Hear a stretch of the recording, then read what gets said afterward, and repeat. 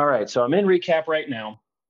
This is an old school slash church that I scanned in the Northeast region of the country recently. It was scanned with an Leica Geosystems RTC 360. And we scanned the inside and the interior and exterior. It was 3 floors, basement, everything you can see here. What we do is once we get it out of Register 360, which is the Leica software that you have to import it into from the scanner, we export it out to an RCP and we bring it into recap. Once we get it into recap, we do a little bit more organization. So what we do is we come in here and we actually go to scan locations and we break it down to all of these different things as you see: first floor, second floor, basement, exterior, stairs, everything like that. Now, each one of these is a separate project that we did in the field. So when we come in here and you can look at each floor, first floor, that was its own separate project. Second floor, that was its own separate project. Third floor, so on and so forth. The reason why this is important is on the back end when you're getting this into Revit, the end all be all, deliverable. We're bringing it into Revit. We're going to model off this point cloud.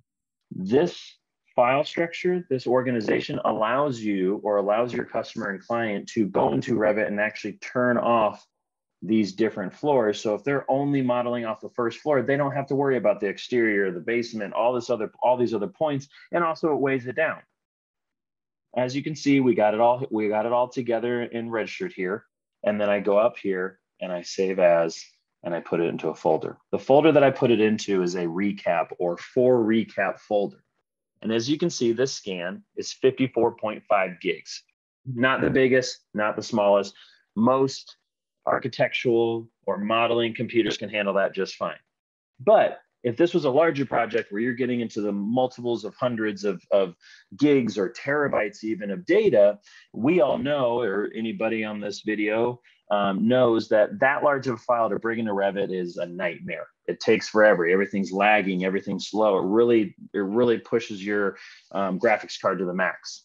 So what we're trying to do here, and this is the tip or the big one for you here, is once I come in here and I have this all registered and I save it out as a full recap file, what I then do is I come in here and I start to turn off all these other projects, all these other floors, except for each individual project. So what I did here, the reason why you're getting some of the exterior on both the front and back of the building is because that was those were our multiple tie-in points to the exterior scans, but that's neither here nor there. That's another video.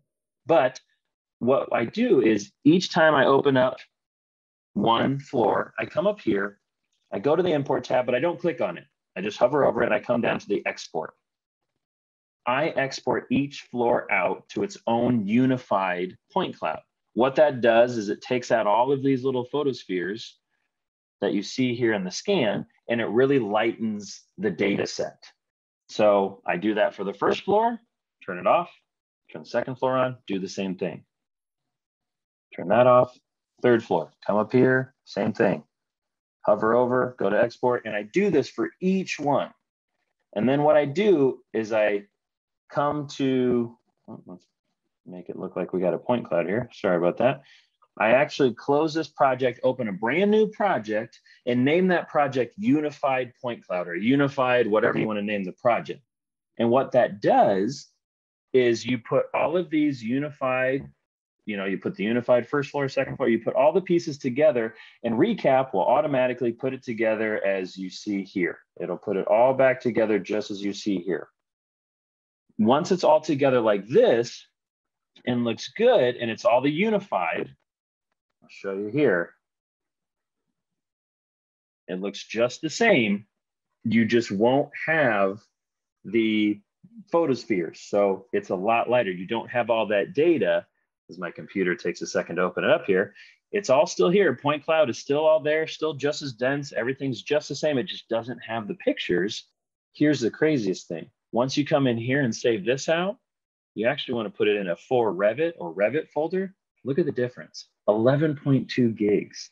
That's the moneymaker right there. Is customers or even people that are scanning for their own firms and just using those point clouds and working on this, just this little organization will go a long way. 54 gigs all the way down to 11 gigs.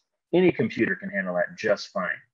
The other great thing is with this file structure that I showed you here, you can actually go in there and turn off all these different things in Revit just the same. So if you're only working on the first floor, there you go. It's that great. I did clean up some of the exterior overlap that was kind of shooting out the back and the front, but regardless. So if you have any questions, feel free to reach out to us here at ATG. We would love to show you how to do this. We can do projects for you. We can train you on these different workflows, everything and anything reality capture, we got you covered. So again, thank you for your time. Thanks for stopping by, and I look forward to talking to you guys again soon. Goodbye. Hey there, thanks for tuning in. If you like this video, make sure to subscribe and check out some of the other content on our channel.